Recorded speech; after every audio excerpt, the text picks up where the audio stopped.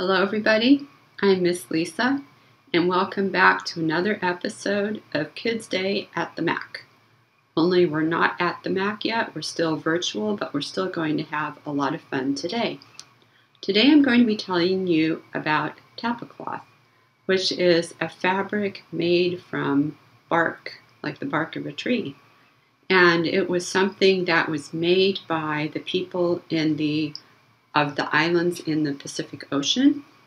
For example, the islands of Hawaii, you would know them from your studies at school, or maybe you've even been there.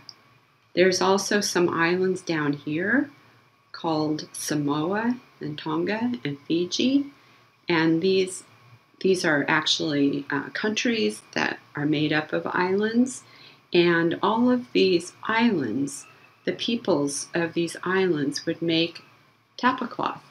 It has different names in the different regions. So in Hawaii, it's actually called Tapa Cloth. In Fiji, it's called masi. In Samoa, it's called siapo. And in Tonga, it's called ngatu. So these fabrics with different names were pretty much made the same way. And what would happen would be the people would take the bark from the paper mulberry tree. That was the best tree to use. And they would cut the trees down while they were still pretty young. They would grow them for this purpose.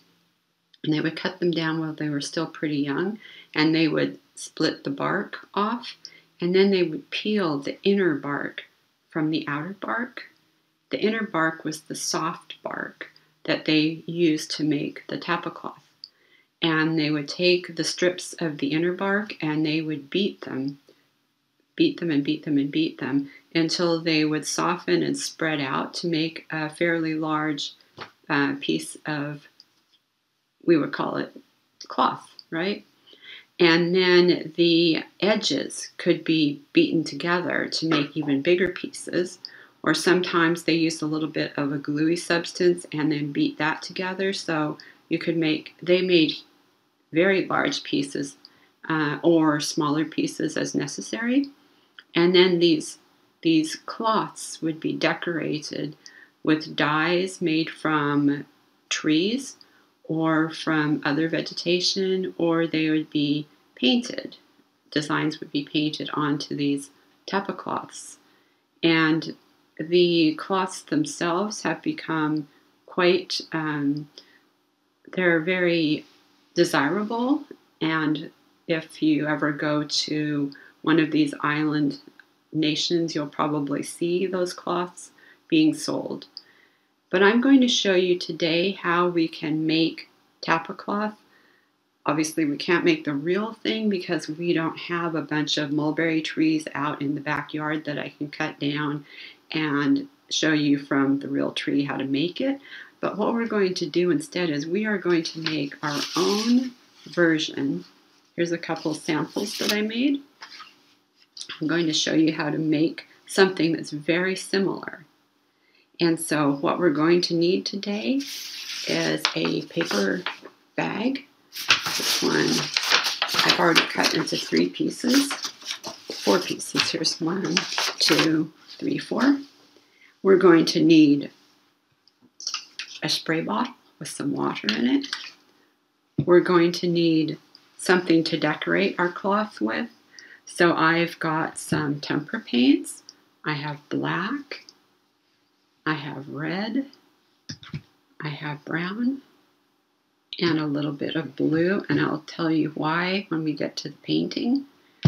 If you don't want to use paints, you can use crayons. That works too. And the other things we're going to need is something to stamp the pattern with. And so I've got a bunch of these small potatoes, and I'm going to show you how to carve some little stamps out of the potatoes. You can also use other things for stamping, like maybe the end of a pencil. If you stamped with the end of a pencil, you would get small dots. And you also will want some kind of a paintbrush something to carve, if you're doing the potatoes, something to carve your potatoes with. And I've also, I'm going to use a straw. And you'll need a pair of scissors to cut your paper bag into pieces. And also probably some water so you could rinse your paintbrush. While we're talking about paintbrushes, I just want to show you this. This is actually a paintbrush that my mother, who lives in Hawaii, she gave me this paintbrush. It's a Hawaiian paintbrush. It's actually a baby coconut. And it's been stripped of the outer husk down here so that the nice husky, the fibers are now showing, and you can dip it into paint and it works pretty much just like a paintbrush with bristles in it. Okay, so let's go ahead and make the paper. So we're going to make a paper bag paper. We'll just pretend that this is actually a piece of bark that has been pounded very, very flat. And we have to soften this up because this doesn't feel anything like cloth right now. So what we're going to do, this is really fun, we're going to crunch it up.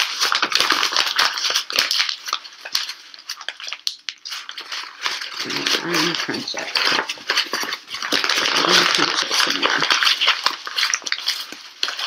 Crunch it really hard, as much as you want, because as you crunch it up and you fold it and unfold it, it'll soften. You want it to be nice and soft like cloth.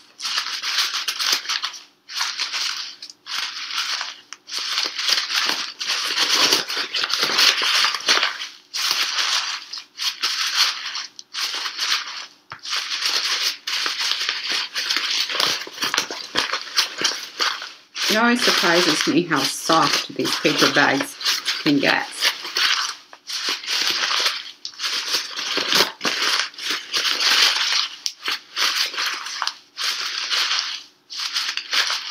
Okay, you can see it's looking a bit softer now. And I'm going to gently open it up.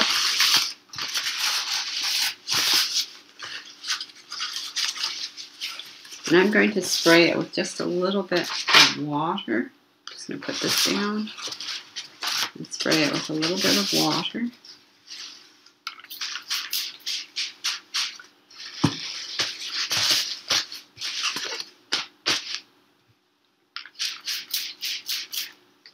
And I'm going to crunch it up again. And the water also helps to soften it.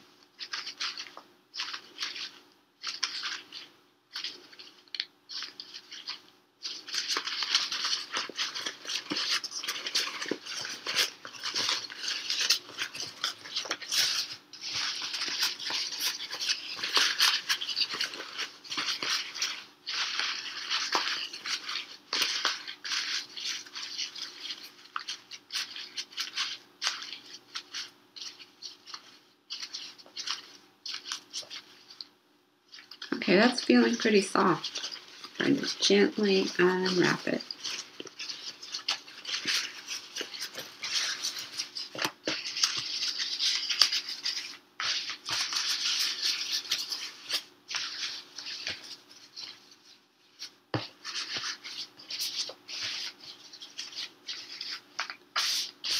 You can see it's much softer now.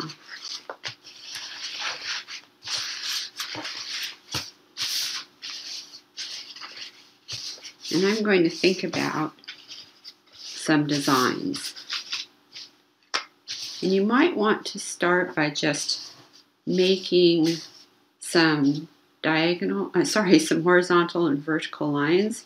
Some vertical lines and some horizontal lines to sort of divide the space up into squares and rectangles.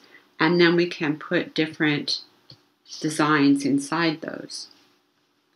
So I'm just going to take this paintbrush. Oh, and the other thing you can do, instead of using a paintbrush, is to take some cardboard and just, you can think about using the cardboard to make straight lines. And I think I'll do that to show you. So I'm using the black tempera paint, And I'm going to put my card in like this. And I can put it down on my Tapa Cloth.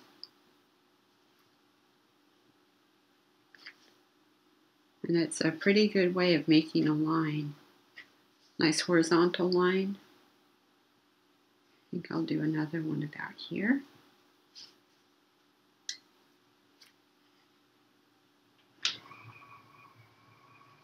Of course, you can always use the paintbrush, or if you don't like paint or you don't have tempera paints, you can use crayons. But if you sprayed your paper with water, you'll have to let it dry before you can use the crayons on it.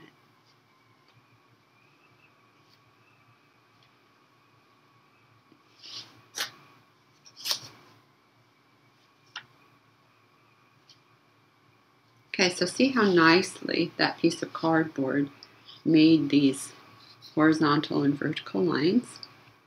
I'm just going to set this aside for a minute because I want to now talk to you about stamps.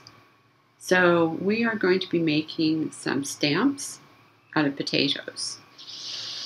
And if you've never done this before, it's a lot of fun. You can use a big potato and cut it into smaller pieces and then make stamps with each of them. Or you can use these baby potatoes, and I'm just going to cut this one in half.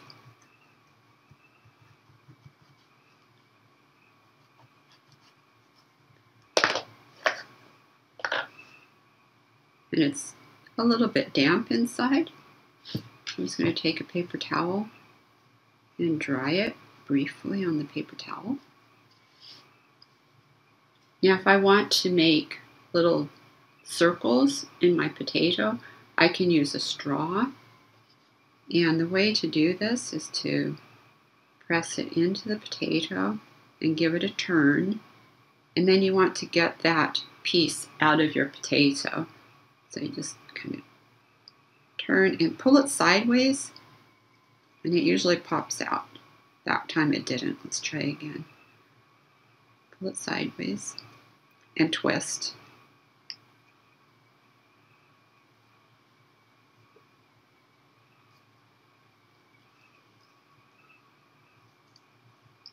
There we go. So it makes a nice hole in the potato. Now another thing we can do is use a plastic knife, and we can cut little sections into the potato. So I think I'm going to try to make something sort of like a star.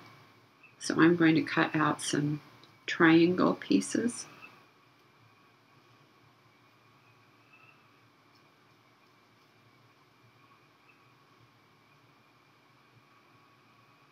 From the edge of the potato.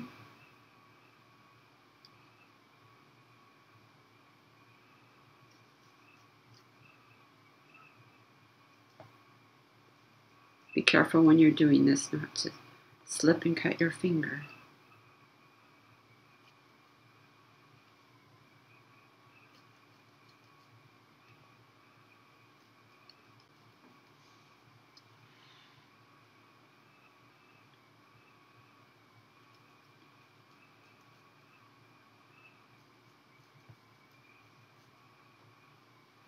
Okay, so it's kind of like a star, kind of like a flower. I'm going to dry that, and then let's just see what it looks like when we stamp with it. I'm going to take a little bit of this red color, sort of a red-brown. I took the brown paint and I mixed a bit of red into it. The red and the brown and the black are very traditional colors for decorating your Tapa Cloth. I'm just going to press this down and see what happens. It's almost like a flower. And so now we can make a pattern of these shapes by repeating that star.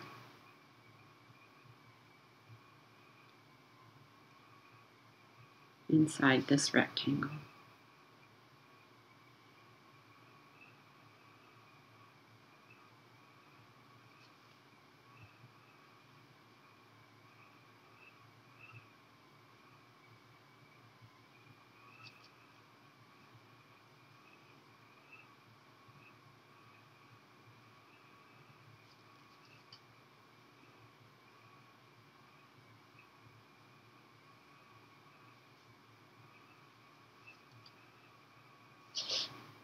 I think I can get one more in there. All right. This is the potato that had the circle cut out of it with the straw. So let's try making a pattern with this one. Let's make this one brown. I'm going to paint the tempera paint on, press down, pull off.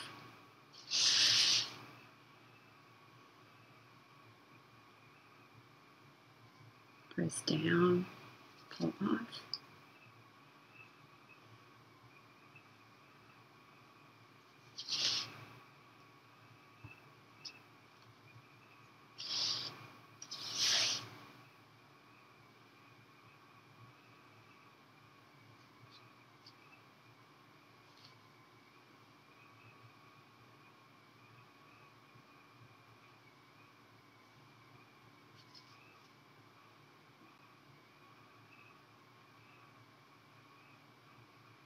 Now I've got my paints put into yogurt pot lids,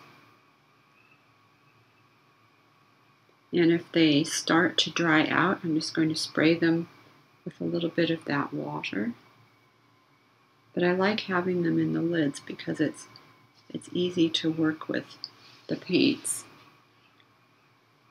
when they're spread out like this. Okay. Now this is one that I made earlier. Where is it? Ah.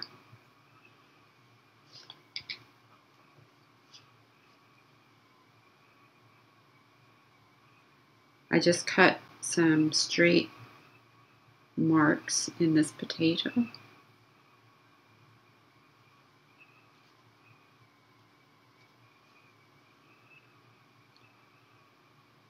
And I had to scoop a tiny bit of the potato out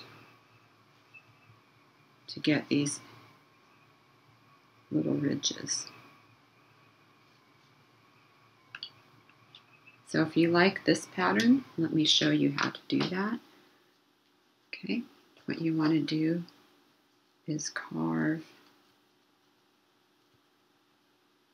straight line and then slightly curve into it from the other side so that you pop out a piece like this. And let's do that again.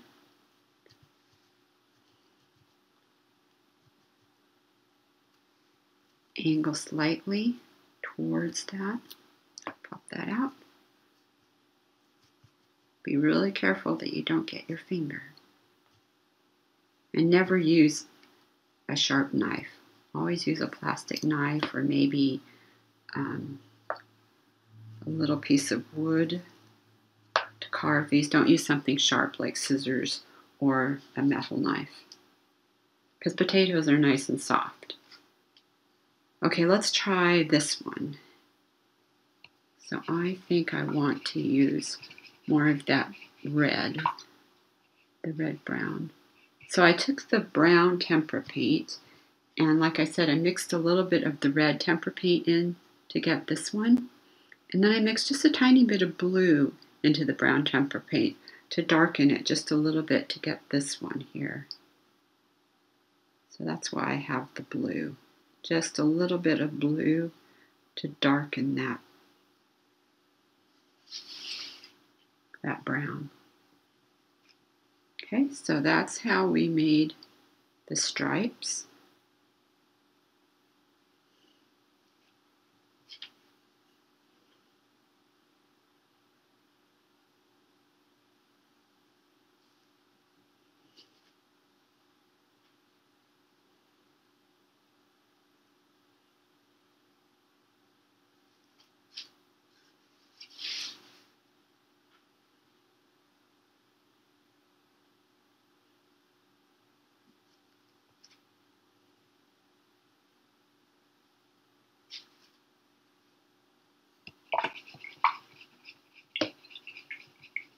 think I'm going to make some more with this sort of star, and I think I will make them black this time.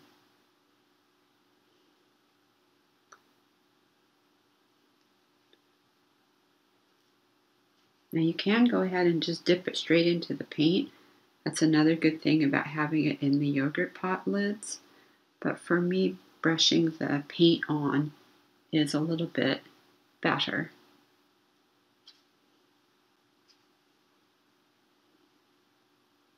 You get the right amount on your piece of potato.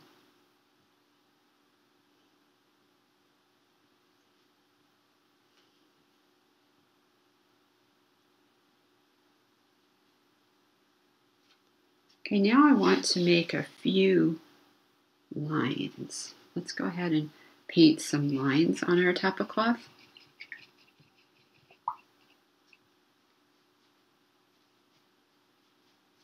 Let's try some diagonal lines up here, and let's make them black.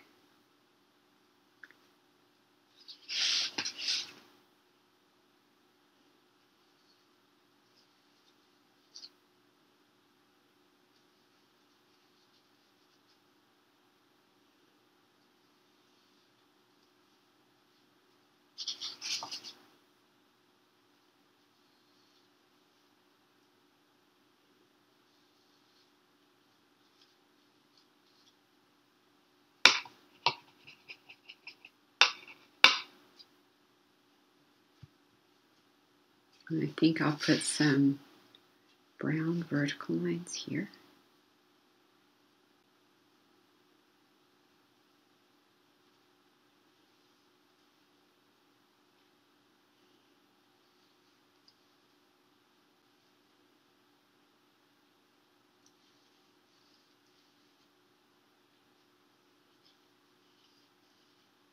If you don't like all of these crumples in your paper, you can actually have it ironed before you start doing the painting, but I don't mind it.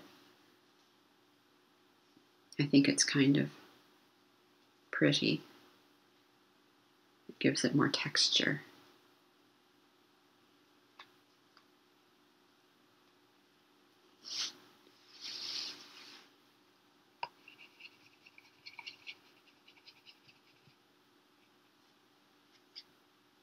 Texture is a word that means how something feels or how it appears to feel.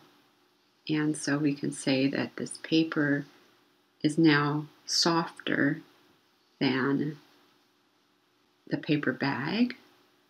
Paper cloth that we made is softer than the paper bag. Soft is a texture word. It's also a bit crumply or crinkly.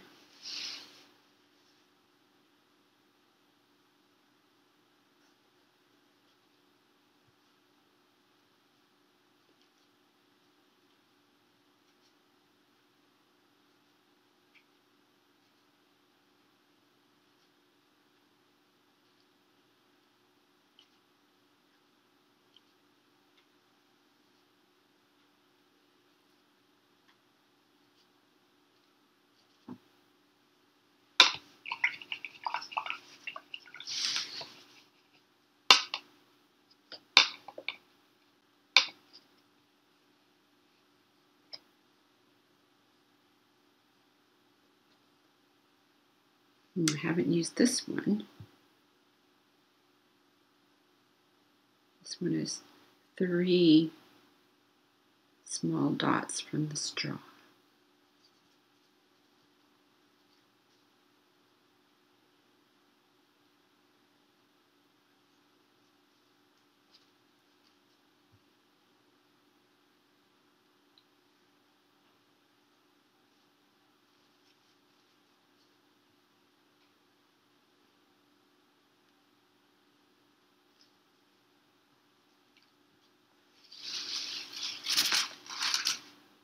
And I think for my last thing,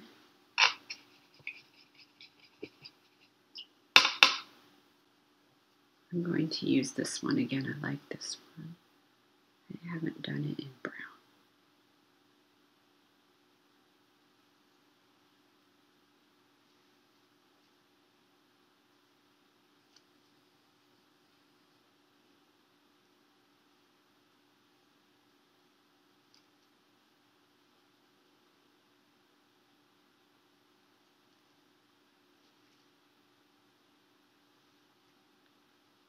And there we go, our finished piece of Tapa cloth.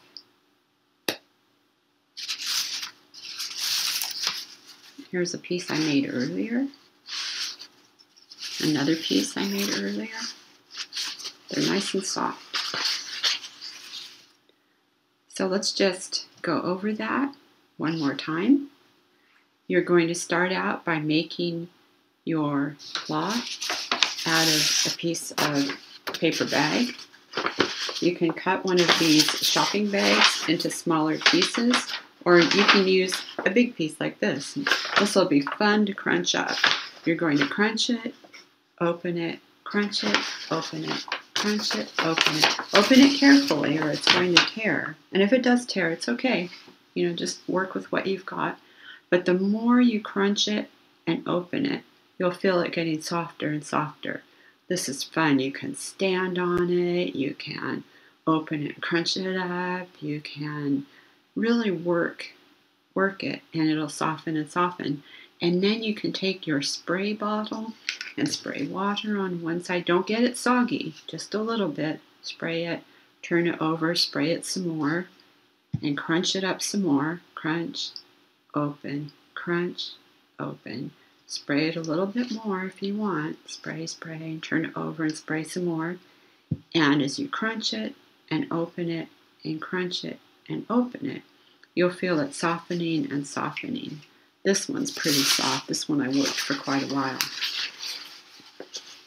And then if you don't like the crumpled look, you can have somebody iron it for you so it actually flattens out a little bit, but you still want it to feel soft. And then after that, you're going to start out by dividing the big space into smaller spaces. It's easiest if you use a piece of cardboard on its end, like this. You can just put it in the paint and use it to make the lines. So into the paint, onto the paper, into the paint, onto the paper, into the paint, onto the paper. And then once you have your larger piece of paper divided into smaller sections, you can start thinking about how you want those sections to be decorated. And you can think about patterns of shapes that you might be able to cut from potatoes.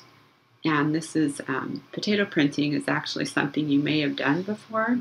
It's a lot of fun if you haven't done it. If you haven't done it, you really have to try. I like using the small potatoes because they make a nice little stamper on their own without having a large piece of potato to deal with. So if you have these smaller potatoes, just cut them in half and dry off the surface, and then use something to carve into that potato. I recommend a plastic knife. That works fairly well. Or maybe a piece of a wood skewer or something like that. Just be super careful that you don't accidentally cut your fingers. You don't want to stick anything into your eye. So go carefully. And then you'll want a paintbrush, because if you can paint your shape with the paint, it gives you the right amount of paint on your stamp so that when you put it down on your paper, you'll get a nice print. If you just stick it into the paint, it might be too much, and then it's just going to be a big blob on your paper. So use a paintbrush. And I should have also told you when I was talking about paintbrushes, you don't want a very soft watercolor-like paintbrush.